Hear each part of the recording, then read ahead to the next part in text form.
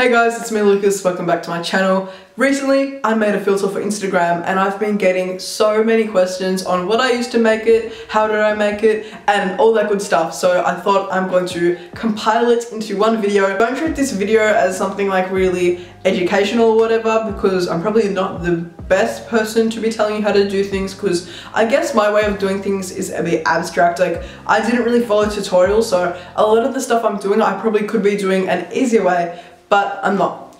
So, also it's a lot easier than you'd think to make a filter. So I'll be showing you how to make this filter and there'll be a surprise at the end of the video, so keep on watching. And I do have a little surprise at the end on how to add 3D objects similar to something like this. So as you can see here, I have a skin smoothing, a skin distorting to make my face more like slim, I guess you could say, and to add little like overlays like this, and then that iconic shine. So to make the filter, you will need the program Spark AR. It's a free program and it's really easy to download and quite easy to use. You'll also need an Instagram and a Facebook account, and then you'll also need this resizer file so we can make our face more slim or thick, or we can really change it up if that's something that you want to do. So this is what Spark AR looks like if you have successfully downloaded it. Here there's a few quick tutorials, and you can also start straight off the bat with some starter files that they use, which you can edit to your liking.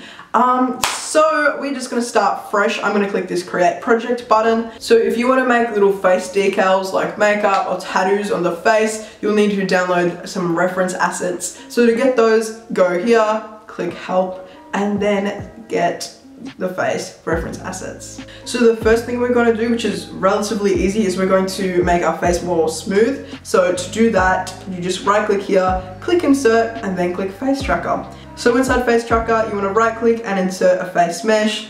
As you'll see, this is kind of creepy. So to get the smoothing effect, click the materials plus icon and it will automatically create a material, and just click here, then go to the material and select the shader type to retouching. Now you guys can play with this. Obviously you can set it to 100%, you can set it to 0, which will do nothing. You can even set it to like any number, so 500%. Obviously it's not really what we want, it's a bit weird, a bit creepy, but if that's the effect that you want to achieve, you do you. So I'm setting the retouching to 40%. So as you can see, that was really easy. I'm gonna right click and rename this material to smoothing, because that's what I did, and it's good to have that organization. And I'm also going to rename this as well to smoothing. So now we've got the smoothing, and there has been a bit of a issue with this in like the community, I guess you could say, and that's the same thing with the face slimming or distorting. And pretty much I do agree with the statement. People do say that it is like false advertising and that you are creating a image or a reality that isn't your image or reality.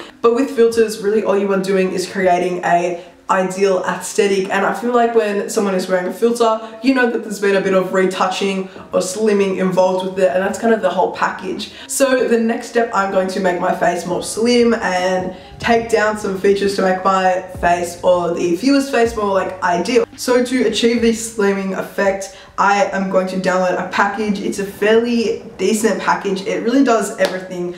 But that will be one of the links in my description. So look for that and download that, and when you click the deformation plus, it will just guide you to your computer library and your storage, and just click that package. It's fairly easy. So this is a file that you should click. It's a .fbx file, and when you open that, you will have the deformation. So the deformation may take a while to load, and as you can already see, this eye is pretty big, and automatically that's just set to 1, and I'll show you what this does. So the more you go up, the more it will change your features, and you can really mess around with it, and you can also go into the negatives and make this eye smaller, and just look at the titles here and it will correlate to the type of effect that it is. So obviously you can go really crazy with this and just, you know, do some crazy stuff. So I've already kind of done the maths for this, and I have kind of found the formula that I like to use when it comes to filter making. So I'll just type that in, and yeah.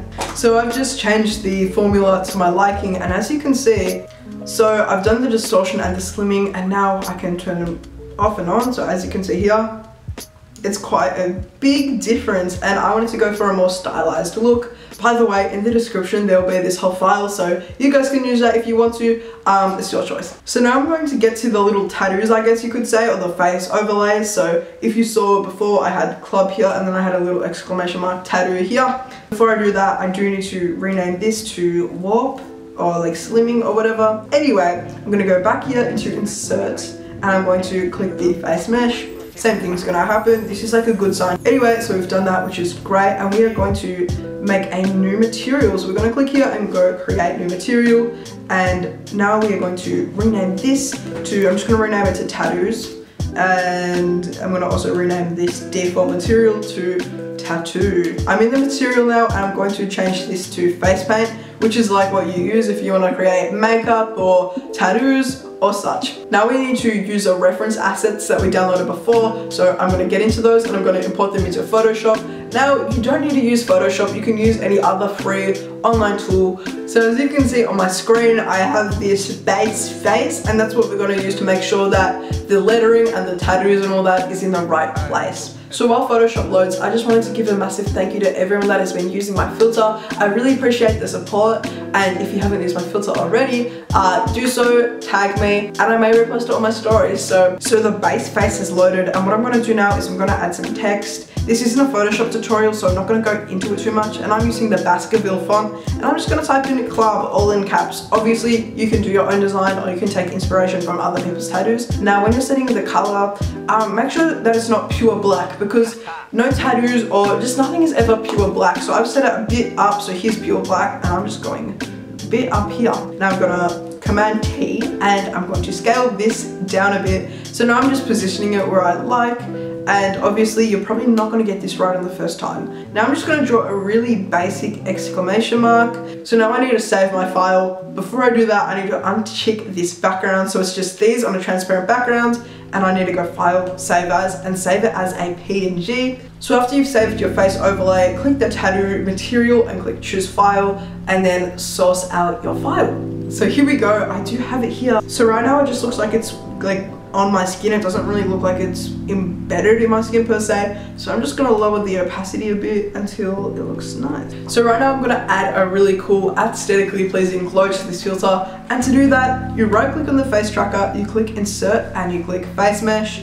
Now I am going to make a new material, and I'm going to click Create New Material. So I'm going to rename these both to Glow. It's just for simplicity's sake. It really helps in the long run. So now I'm going to go to my material, and I'm going to go and click Physically Based. So now we want to open up the surface parameters, and we want to set the metallic to 100%. To get a really cool glow, just boost up the roughness. I'm going to put it to 100%. Obviously this isn't like ideal. And if we click Blend Mode and we go Add, as you can see, this is what I'm working with. So obviously you want to boost the roughness down, and as you can see it gets less and less like blurred out, and you can find some really cool effects. So I'm gonna go with a 6% or a 9. Now this is something I learned after I made my filter, and if you use my filter you'll realize that when you go up here it has that like really ugly harsh line. So what I'm going to do is I'm going to go to texture and choose the face mesh mask file, which was in the reference assets. So as you can see, when I go up here, it's more of a soft hazy glow, and it generally looks more seamless. So here's a little bonus tip. If you want to add little objects here like the hearts I had in my filter, you can go on a website called turbosquid.com and sort by the free section. You can also search them up, I believe. So I'm just going to search up bottle because I have a little idea in mind, and I've already tried this out. So this is the bottle I'm going for. It is a 3D object. So I'm just going to download that by clicking download, and I'm going to have to make an account, which I've already done. So the file you want to download for Spark AR is a .fbx file. Now go into Spark AR, click the face tracker, right click on insert, and then go to 3D object. Now click the .fbx file that you've just downloaded, and it should go right into your scene. So as you can see in our scene, it has imported the water bottle, but it is not looking the best. I don't like the shading on it, and it is clearly massive. So when you're scaling stuff up and down, you want to choose the main file, like the big parent file. So in all of these, I'm going to go 0.03 because that's just the size that I want. I'm going to go here, and I'm going to move this down, and I'm going to put it just here. So there we go, I've adjusted the bottle to my liking. Now I need to change the materials because it's not looking like a plastic bottle.